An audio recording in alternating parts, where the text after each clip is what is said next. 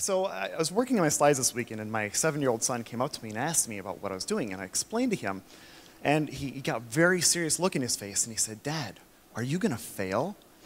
I'm like, I'm talking about what I'm passionate about, so I really hope not.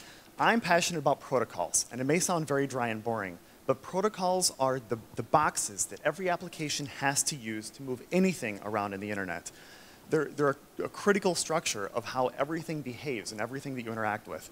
So going back 60 years, the person that created the computer had this really silly quote about there's only going to need to be 6 computers for the entire United States. And this seems absurd at the face of it, but every time I think about this, I think he was right. I see all of these million-square-foot grid-hungry data centers, and our digital lives are being dangerously centralized in these data centers. And there doesn't seem to be a lot of work to make things decentralized or more distributed. So I fought this centralization battle 10 years ago with instant messaging, and it's done pretty well. We got it to decentralized. I'd like to take it further, and I care about, my passion is that I want people, what people share and create, to be able to be open and free to everyone. I want to be able to get this stuff out without any boundaries or barriers. This is what the internet looks like now. And this is what an application developer has to deal with. And they're forced into certain architectures. They have to deal with these crappy network devices out there. They have to deal with committees telling them what to do, with telephone companies telling them what not to do.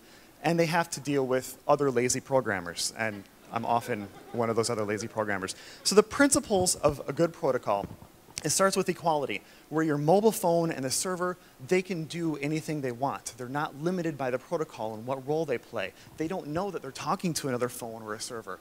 Everybody is on an equal playing ground, as well as freedom.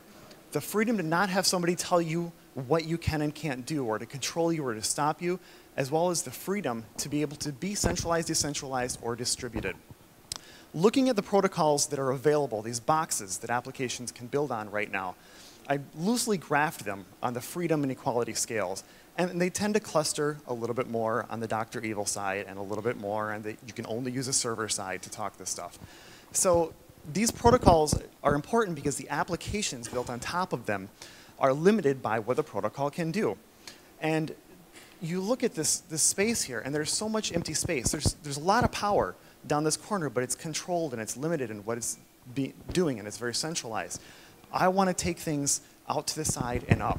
And there is so much more potential for incredible applications to be built to take this stuff out of these central towers, these ivory towers, and to put it in the hands of the people and let everybody control and build things.